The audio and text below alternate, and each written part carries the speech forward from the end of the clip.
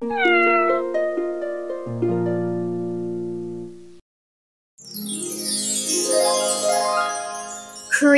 Crayon by Aaron Reynolds.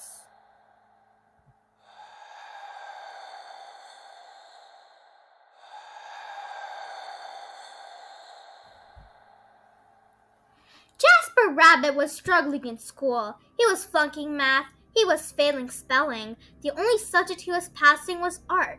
Jasper needed serious help. That's when he found the crayon. It was purple, pointy, and perfect. And somehow, it looked happy to see him. That night, Jasper knew he had to study for a spelling test, but Tales from the Carrot Patch was on. By the time it was over, he was way too tired to study. The test was a disaster. Jasper couldn't remember how to spell a single word. That's when he noticed something strange. Jasper picked up the crayon. Immediately, he spelled all the words correctly.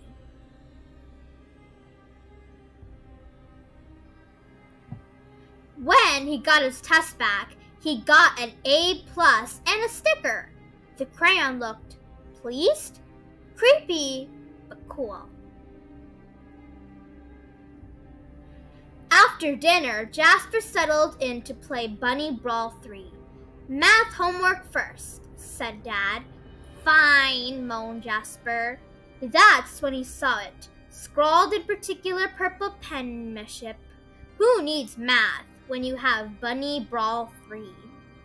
3 hours later, he fell asleep, his game in one hand, the purple crayon in the other. When Miss Lospear announced a surprise math quiz, Jasper panicked. He reached for a pencil, but instead his hand wrapped around the crayon. Suddenly, math seemed easy. He knew when to carry the one. He knew when to borrow from the bigger numbers. It was like the crayon knew exactly what to do.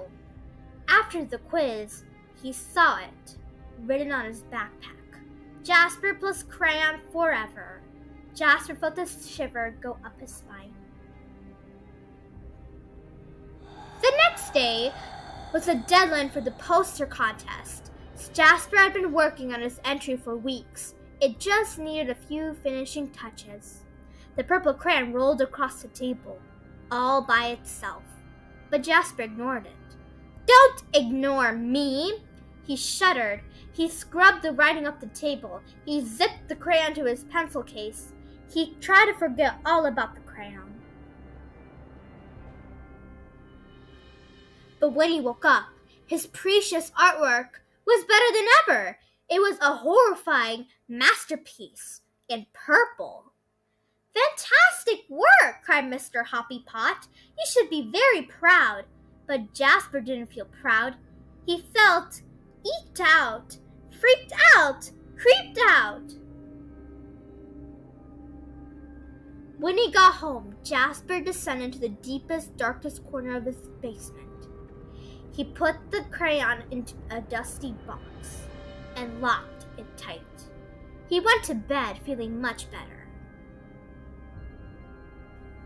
But when he woke up the next day, there, on the mirror, "You need me."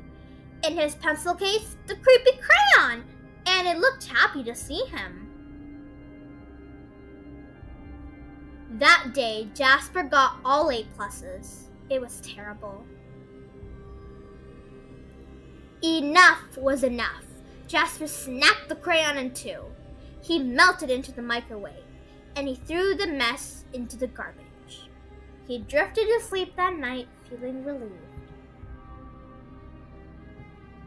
But then he woke up there on his wall. It was a mural of him graduating elementary school with straight A's, and worst of all, it was really well drawn. And next to it, the creepy crayon, purple, pointy, and perfect. All day, no matter what Jasper did, the creepy crayon was there, looking oh so pleased, in his hand as he aced his vocabulary quiz, in his pocket as Miss Lopeshire named Jasper Most Improved Student, in the crowd as the school celebrated Jasper in a special assembly. Things were spinning out of control. Jasper couldn't take it anymore. When he got home, he ran straight to the toilet, and he threw the crayon in. It just floated there, spinning slowly. It did not look happy to see him. And then Jasper saw it, scribbled inside the bowl. Don't you dare. But Jasper did. That evening, Tales from the Carrot Patch was on, but Jasper studied for a spelling test. His eyes kept darting to his pencil case. No creepy crayon. He flung the toy lid up. No creepy crayon. He got to bed, nervously watching his walls. No creepy crayon. During the test, Jasper spelled ocean wrong, but he spelled courage right. He got a C+. It was glorious. It wasn't even an A, but it was his. He headed home from school that day, finally feeling free. Far, far away was an old sewer pipe. Out and away floated the purple crayon. Slowly, silently, it drifted for days and weeks. One thing was clear: the creepy crayon would never cause trouble ever again. Except that's when Elliot Pelkin spotted the creepy crayon. It was purple, pointy, and perfect, and somehow it looked happy to see him. This is the end of our story.